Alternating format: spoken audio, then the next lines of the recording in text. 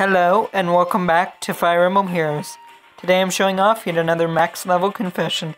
This time it's Zelgius, the Jet Black General. Here to check on me, are you? I am surprised you'd spare time for someone like me. How generous.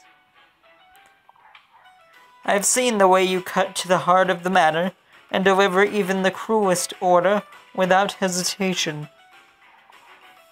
Your rationality befits the battlefield, but Austin, you are still young, do not rush, results are not everything, and you will find your own answers in time. It is sometimes only possible to realize how precious something is until after you've lost it.